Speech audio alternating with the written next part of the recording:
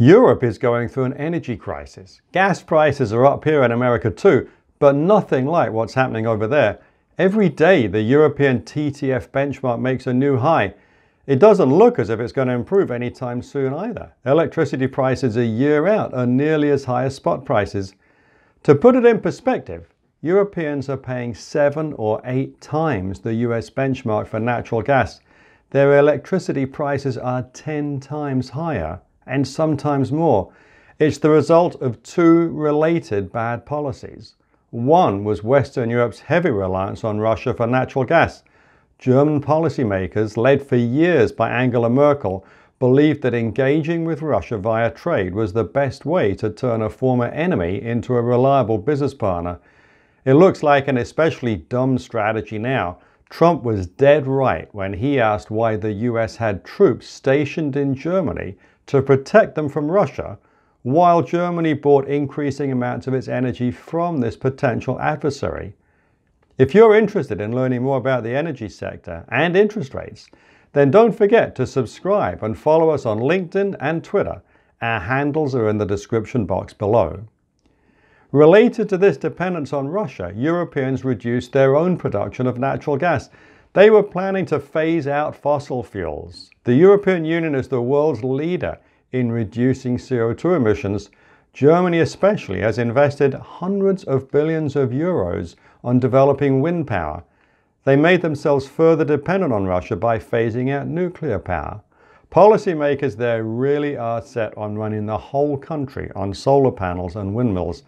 Thanks to years of poor policy, consumers all across Europe are facing a probable recession. It's hard for an export-driven manufacturing economy like Germany to prosper when energy prices have jumped by a factor of 7 to 10 in less than 2 years. Germany gets over 40% of its electricity from renewables and has a goal of reaching 80% by 2030. But there's more to energy than electricity.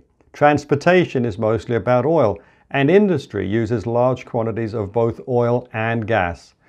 Of Germany's total primary energy consumption, renewables are 18%. That's about the same as coal, a third less than natural gas, and less than 60% of what they get from oil. Clearly, Germany's big push into renewables isn't doing anything to help with the high prices they're facing today. The price of windmills and solar panels hasn't shot up along with natural gas. And while they've been successful in lowering emissions, China has meanwhile been more than filling the gap. I think it's worth trying to lower greenhouse gases, but it only works if the world's biggest countries are moving together. As long as China and India are pumping out more CO2, they're offsetting any efforts that Western nations are making. We shouldn't be making sacrifices to cut emissions while China is still growing. Reducing emissions means paying more for energy. If we're going to do it, we need everyone moving together. Instead, too many Western countries are giving China a free ride, incurring the costs of trying to get reduced emissions while watching them go up anyway. And negotiators at these UN conferences are too weak. If you're not willing to walk away from a bad deal, then that's what you'll probably get.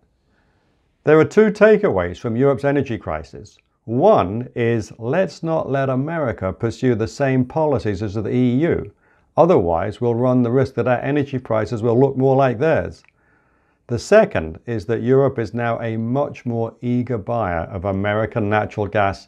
America is a much more reliable supplier, something that should have been clear all along, but which has belatedly been acknowledged now that Russia's true intentions have become clear. Europe's energy crisis is a warning and an opportunity. America's energy sector is well positioned to benefit from the predicament Europe has created for itself. We manage investment products to profit from the outcomes I've discussed. To find out more about what we're thinking, sign up for our twice-weekly blog at sl-advisors.com. We always love to hear from you, so if you have any comments or blog ideas, please leave them down below. I'm Simon Lack. Thank you for watching this video.